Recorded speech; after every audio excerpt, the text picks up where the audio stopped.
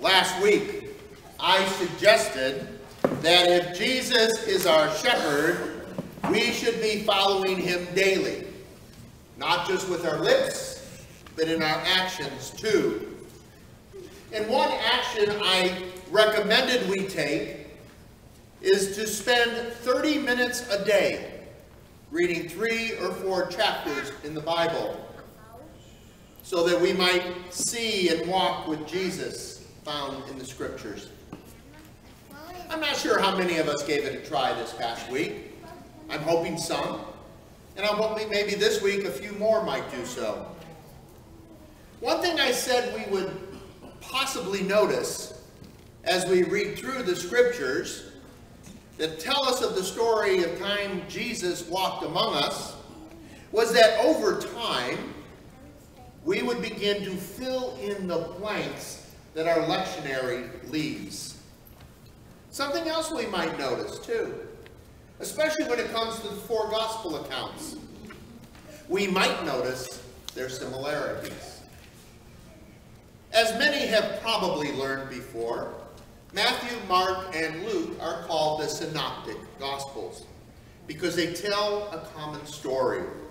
Not just in the parables they use to tell this story, or in the miracles they describe that is proof for them that the teachings of Jesus are true, but in their familiar descriptions of the life and ministry of Jesus. The sequence of events might differ slightly from account to account, but the story and the good news is the same. In Jesus, the kingdom of heaven had come near. Now, John's account's a little bit different. He's less of a reporter of the things that happen, the miracles or the teachings of Jesus. Instead, John's purpose for writing is to offer proof that Jesus of Nazareth was the Christ, the Son of God, so that believers in him might know eternal life. John uses no parables to tell his story, but instead offers signs or miracles that do not only bear witness to the truth of the message Jesus preaches, but in John's opinion, proves Jesus is the Christ. Of the 37 miracles the Bible attributes to Jesus, John tells us of 7, 5 of which are unique to John's account. Of the other 2, 1 appears in Matthew and Mark, not Luke, and one is in all 4 gospel accounts. And we find both of these 2 in today's gospel reading. The story of the feeding of the 5,000 using 5 loaves and 2 fish is the miracle, the story that is contained in all 4 accounts. And other than the setting, the events told, described in each account, are almost identical. Jesus desires to feed those who are hungry. And after giving thanks for the offerings that he had, he breaks them and shares them with the people, who then return to their homes, according to John, having had enough, according to the synoptics, having been satisfied. As they left, the fragments, the remaining fragments of their meal are picked up, and they wind up with 12 baskets of food, much more than the meager offerings of 5 loaves and 2 fish they started with. It's no wonder that this story then becomes so central to the story of the life and ministry of Jesus Christ. Other than the manna in the desert, during the Exodus out of Egypt, there is nothing like it before. And I would argue nothing like it since. The other miracle we hear about in today's gospel reading, the one that's found in both Matthew and Mark and not Luke, is Jesus walking on the water. why Luke leaves this detail out of the events that happened on this particular day that just make this day like no other that the disciples have had with Jesus, nobody knows. What we do know is that together, these two miracles are pivotal in John's understanding of who Jesus is. Because they form the introduction into what are known as 7 I am statements that Jesus makes. Statements that, according to Billy Graham, are complete. He is completing the unfinished answer given to Moses when Moses asks, "When I go to lead the people out of captivity, who do I say sent them?" God's answer, "Tell them, I am sent you." We're going to spend the entire month of August looking at this first I am statement that Jesus proclaims to be about himself.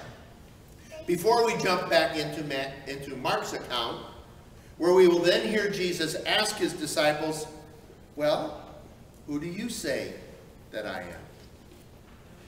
It is then we will hear Peter's profession of who Jesus is, the Messiah, the Holy One of God. I wonder how many of us today, like Peter, would be able to make such a profession of faith. I don't mean to imply that anyone here doesn't believe this, but I believe the sky is blue and the grass is green, that the sun makes things hot and ice makes things cold, but so what? What difference does believing something to be true make in our lives? I guess it depends how much that truth impacts our lives. That determines whether it is important enough for us to take notice of it or not. But how do we determine if a particular truth impacts our lives if we do not know what the implications of that truth are? And this is where it gets a little dicey. Do we accept the implications as we are told by others, or do we investigate them on our own? Now, I'm not suggesting that we should tempt fate to determine the consequences that might befall us for ignoring a truth. But I do believe we have a responsibility to do our own investigating, studying the witness of those who have encountered that truth before and its consequences. Now, many of us probably do this without even thinking about it. Many of us go read reviews, don't we, before we make a major purchase about a product? Or how about researching the implications or the impact of a ballot proposition before we vote for it or not? Or how many of us have ever picked up a how-to book or watched a video before doing something we have never done before? I suspect most of us have done that at least once or twice in our lives and been thankful that we did. If we do this to understand the impact of things in our everyday life, why don't we do more of this when we examine our lives in Christ? Why do we research deeply one thing and simply accept somebody's word on another? Maybe it's because we perceive that person to be an expert in their field. But we all know experts who have presented findings that, shall we say, are a little flawed. Or we can't understand because they speak so far over our head. Or who we discover are really only experts in their own mind. It is incumbent upon us to do our own research, to know if what we are being told is truth or not. Especially when the failure to grasp that real truth can significantly impact our lives. Near the end of his gospel account, John says that there are many more things that are there to talk about that are not written in his book about Jesus. But that these things are written so that people might believe. In the epistles attributed to John, we see that for John, this belief, this faith, is not something just to be professed, but is something to be lived. In today's gospel, John bears witness to what God can do when we offer what we have in faith.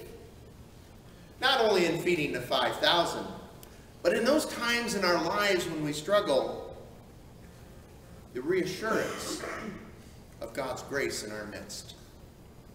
Don't just take my word for it. Read about it yourself. In doing so, you might just find how often God has taken what we have to offer and turned it into a blessing, if not for ourselves, for others. Knowing the truth here, beyond just hearing the truth, can change how we live our lives in ways that can bring the blessings of God's grace and love not only into our lives, but into the lives of others who we meet along the way. Amen.